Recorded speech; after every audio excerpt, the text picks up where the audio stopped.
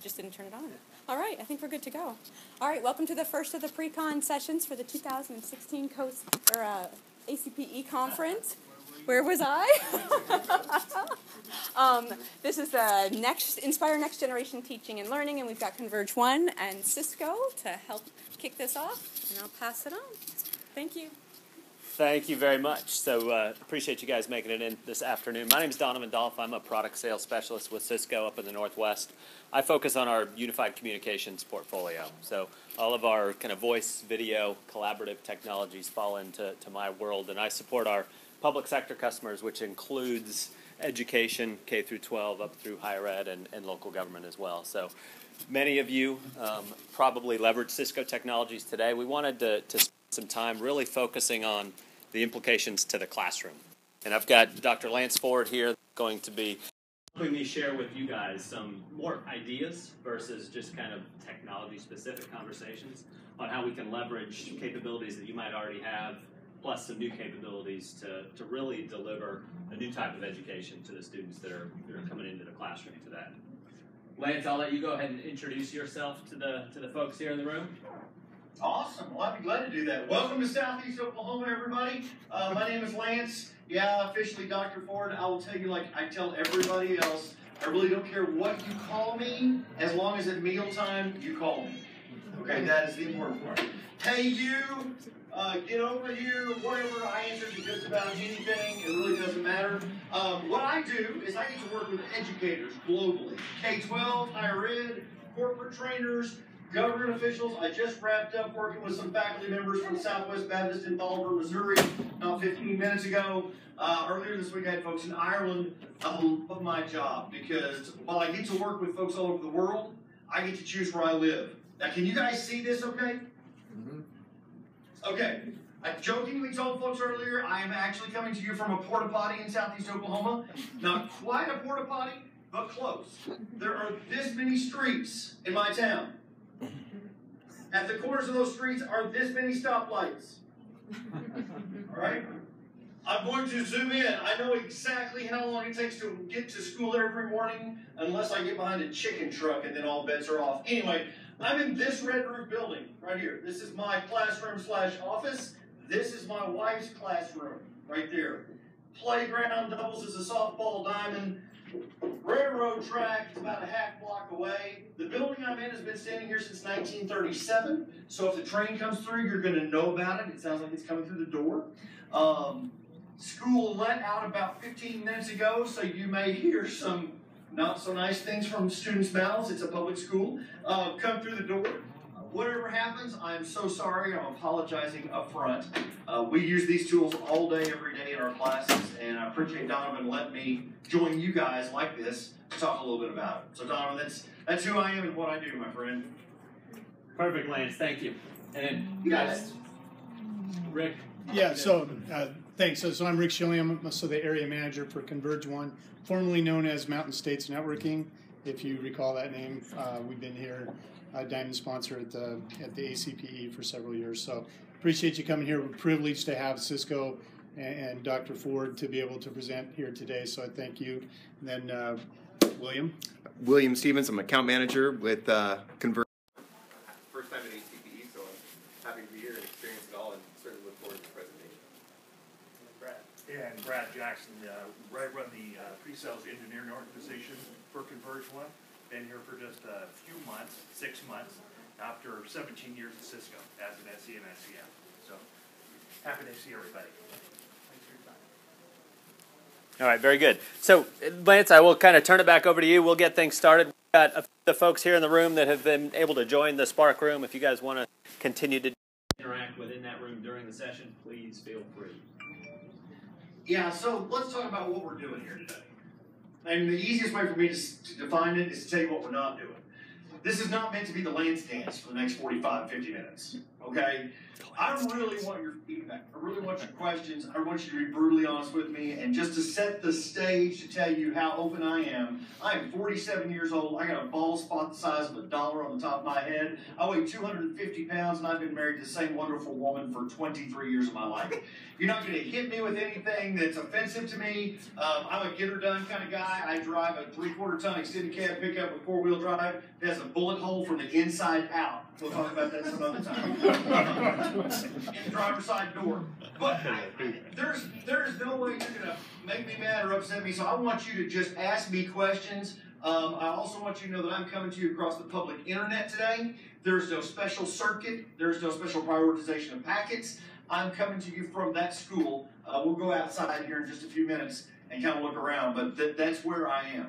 Any questions so far before we talk a little bit about how this gets used in the classroom?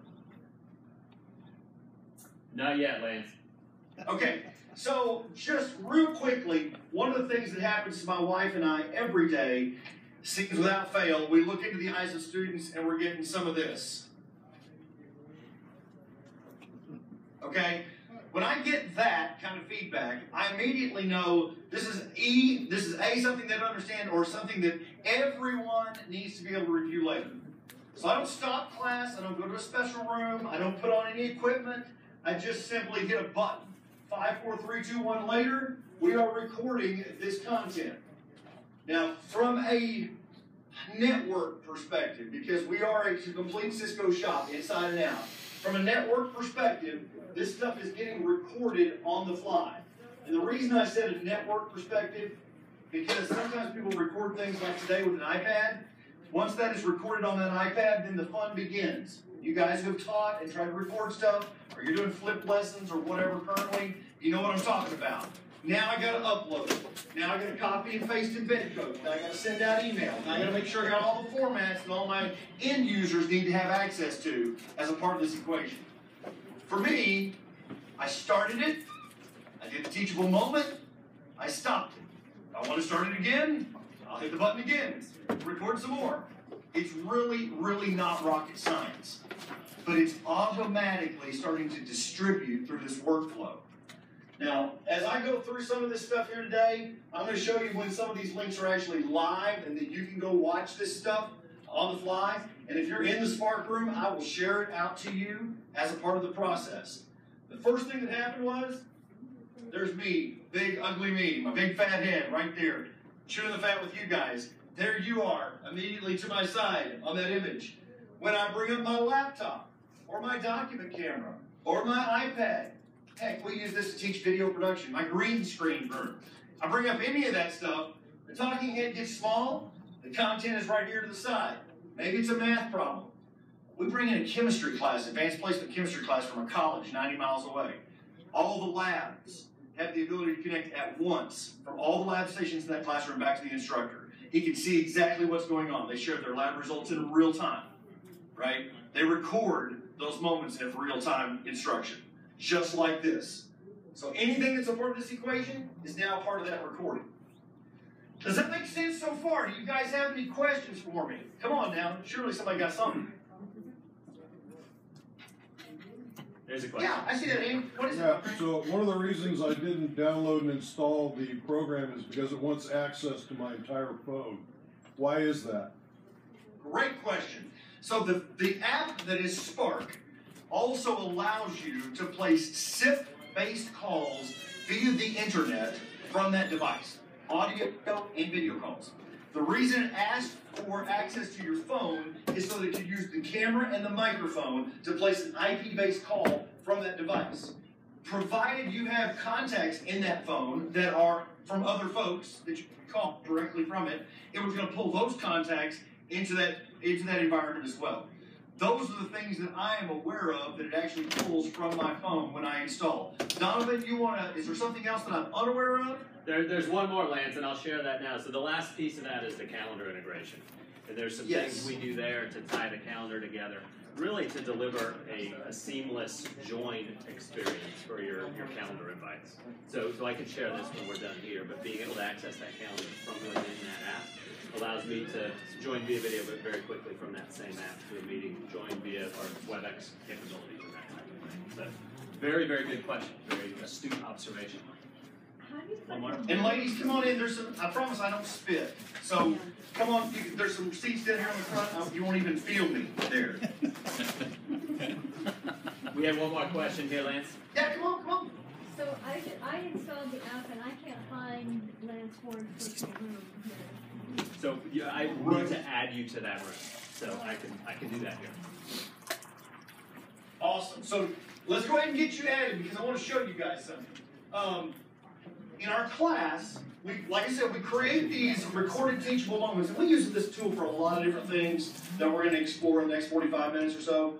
But this creating of the recordings on the fly and then distributing them is absolutely mission critical. So let me show you. I created a recording. I'm going to go into my media. I'm going to go into my videos as a teacher, and I'm going to sort these based on today's date. All right? Here's the recording that I just made. It is not active yet because as a teacher, I don't necessarily just want the stuff I do automatically being made active for people to see. I'd like to have a little more control over it than that, right? So I do. I want to say settings.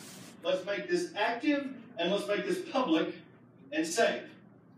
Now, you guys who have been interested have joined the Spark Room. That's where you would be as a class member for me. You'd be inside the Spark Room.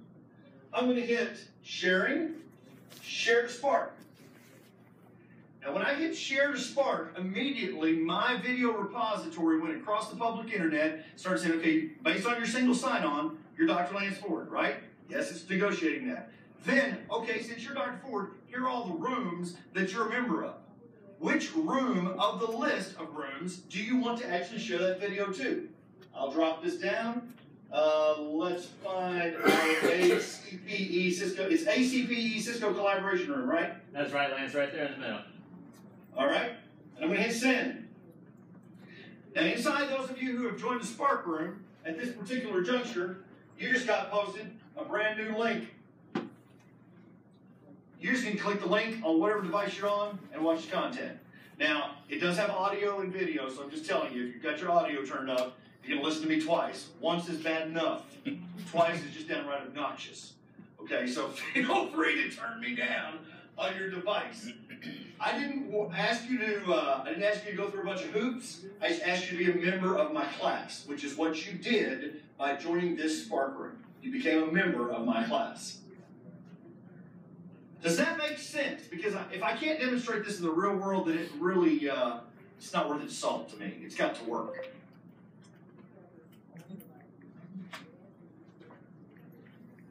Questions for me so far? Come on now. How long is the video behind?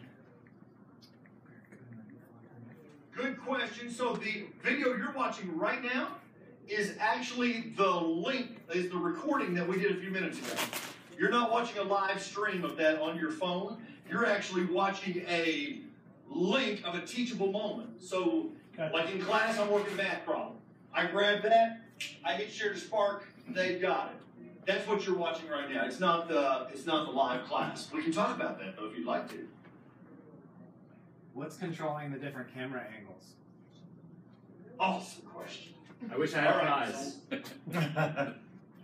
So I do not have anybody here with me, and I'll be honest with you, I'm not wearing anything.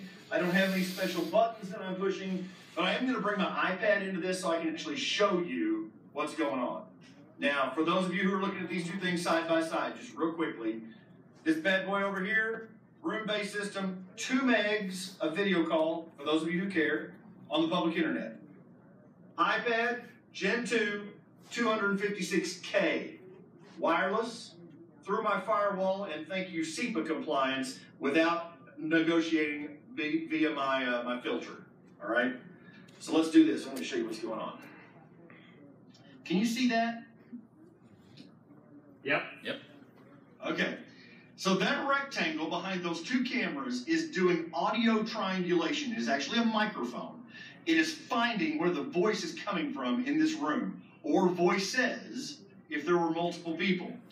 Those 2 cameras are doing facial recognition. So once the microphone triangulates the position of the person in the room, the camera says, let's find the two eyes, the nose, and the mouth that are making that sound, and let's move the camera. You see, you just kind of found me, hiding out back here. It finds the face and moves the camera to that position. So that's what's happening in my room. I'm not wearing anything. I'm not stepping on any mats. I'm talking to you here. I leave camera as a teacher because I don't stand still very often. It's just one of those things about me. The secondary camera goes, uh-oh, where'd he go?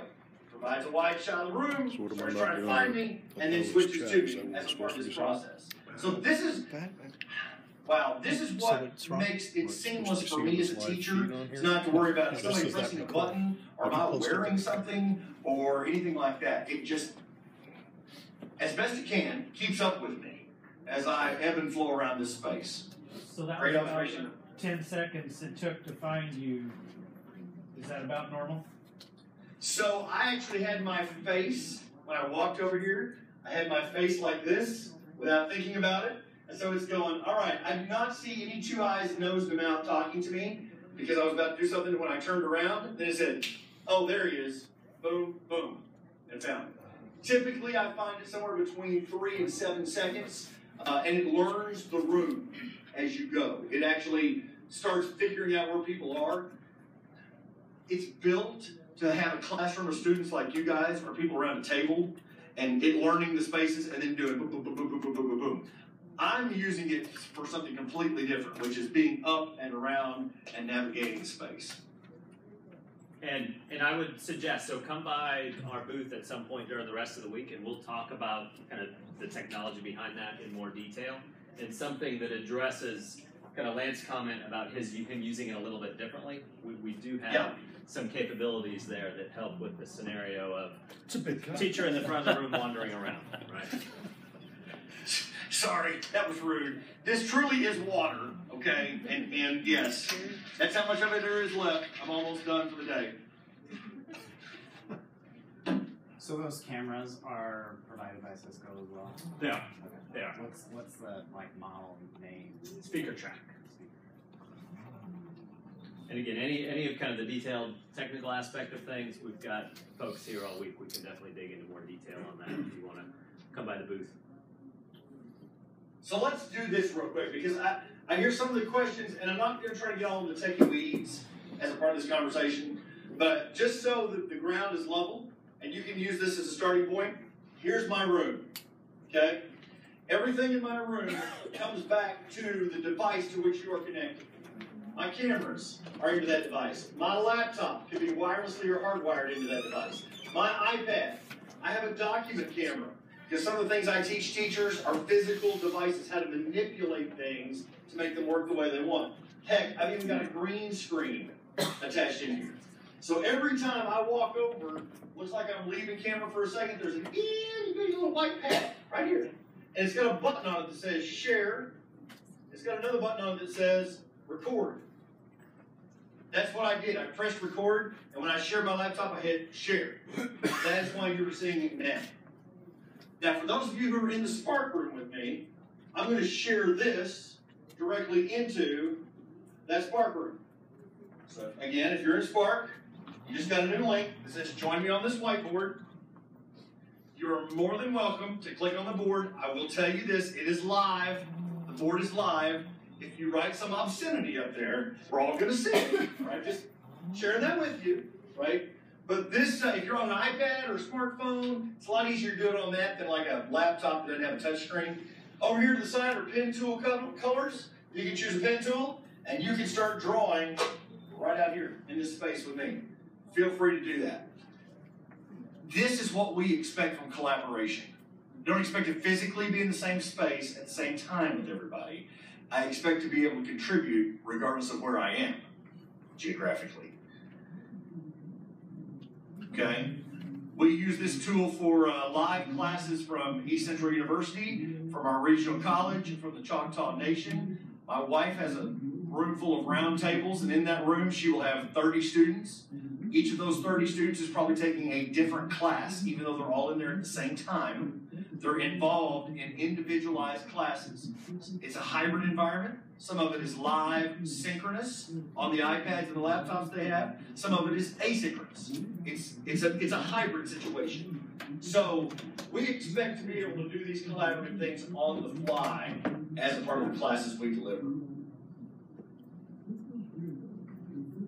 Questions? Come on now. Sounds like Charlie Brennan's teacher next door. So, Lance, there was a question in the Spark room, I appreciate that, from somebody asking about sharing content directly in the room. So I'm going to, from my iPhone, just share a document from Box directly into that Spark room. So absolutely, on my Mac, I can just drag and drop something into there. I can share a PowerPoint with you. Many of those documents are rendered right there directly in the app. So I'll do that now and share that. Feel free to put a YouTube, if you've got a YouTube video, something going on cool at your school, or something out there that is publicly accessible, and that you'd like for the rest of us to see. And when Donovan said, this is going to be a common watering hole for this team, I'm not even going to call it a class, I'm going to call it a team of people for the duration of this conference, that's what he meant. You guys are going to be going to amazing presentations unlike mine, right? Where you're really going to be going, oh, this is so cool, I found out about blah, blah, blah. Use this as a source of collaboration. Take a picture from the phone. Put it in here. That's what this is about. This is about true collaboration. That's why we've given you the tool from the get-go.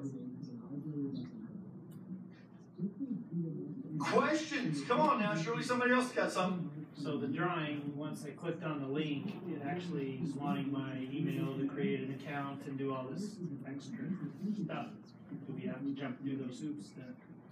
Once you do it once, you should not. And it should use your Spark credentials.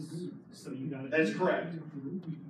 So the email that you use for Spark should be the email that it's asking you for as a part of this process. Good observation. And I will tell you this. I intentionally told Donovan as we started down this process, I don't want anybody to have to preload as much as possible. I want this to be a live experience. The things that we are doing in a compressed time of an hour today, I don't trickle out all at once day one of class, right? We may get Spark up here, we may do some collaborative projects. Then I'm going to have them make some recordings, or I'm going to make some recordings, we're going to post it. Then maybe 2 or 3 days later or whatever, we're going to have a whiteboard session. So I'm hitting you like a fire hose right this second with a whole lot of different things because we're in a pretty compressed window to experience it. Question. Yes, ma'am. What options are there for authentication? So if we're going to have students logging into this and the experience we're having just trying to catch up and play along, how can we make this as seamless as possible for our staff and students? You want to tackle that, Dom, or you want me to? I can definitely tackle that one, Lance. Yeah, absolutely. So very good question. And kind of the experience that you guys have in the room now is the kind of commercially available public freemium offer, which just uses email address and then that email back for initial authentication. In a kind of enterprise production deployment, we would integrate with your single sign-on services that you already have to tie together both authentication and directory services that kind of make this much more seamless. So, scenarios we can talk about later are just kind of automatically adding students via your student management system into a room at the start of the school year or the quarter or the semester, so that piece of it is just kind of masked, right? So much of the initial process that you guys are seeing today is very different given just kind of the public consumer type nature of the situation we're in now versus an enterprise production deployment where you might be long term.